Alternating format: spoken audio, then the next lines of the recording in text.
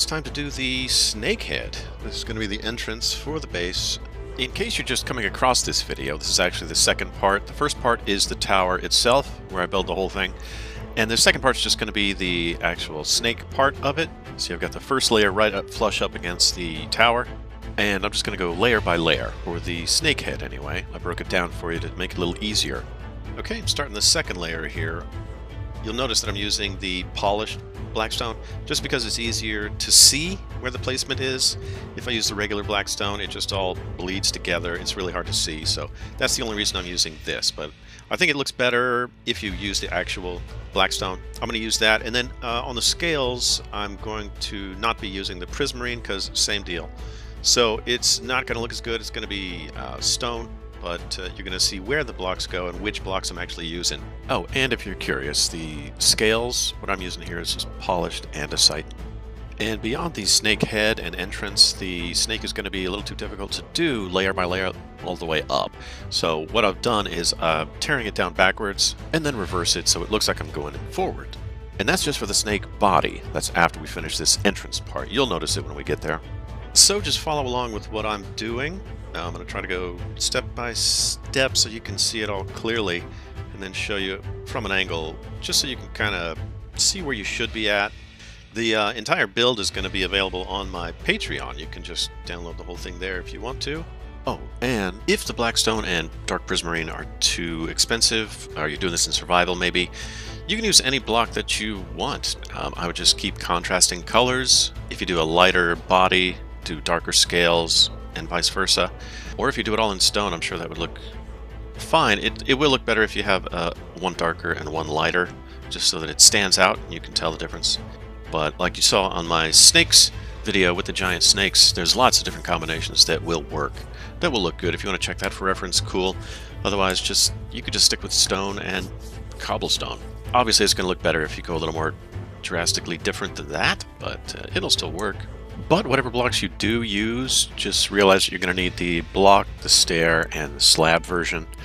I put a few walls on the body of the snake, just because it seemed to smooth it out a little bit better. But if you choose something that doesn't have a wall, that's fine. You can leave it blank or put something else there.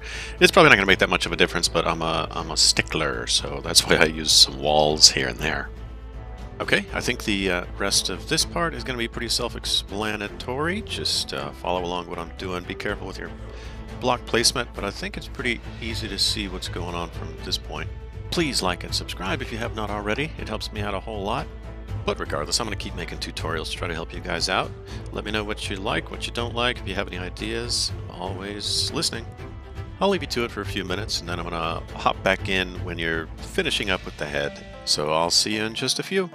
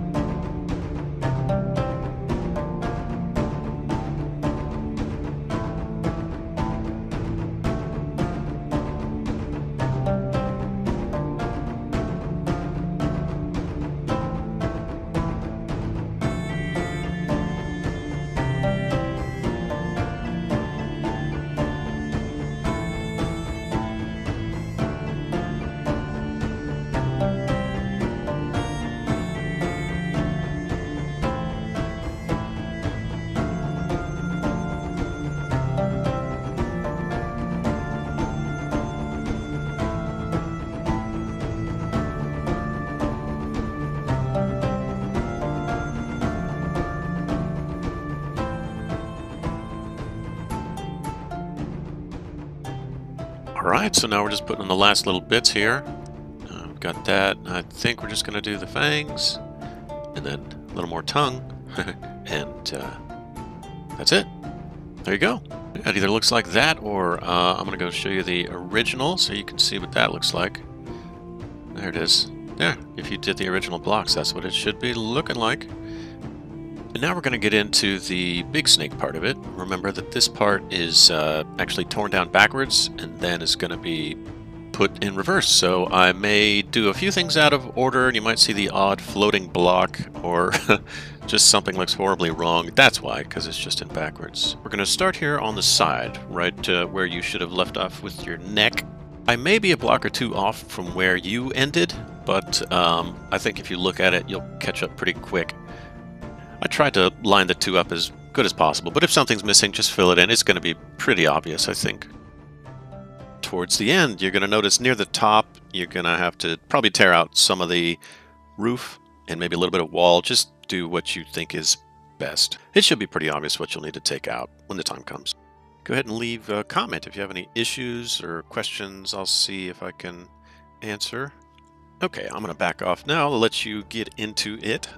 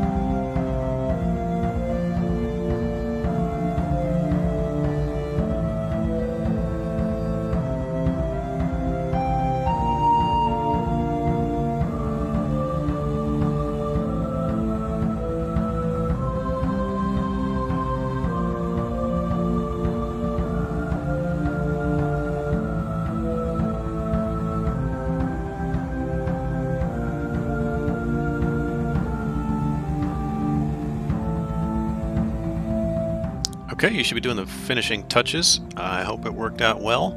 I'm sure there was a problem or two. You can let me know about it, but I hope it went well overall.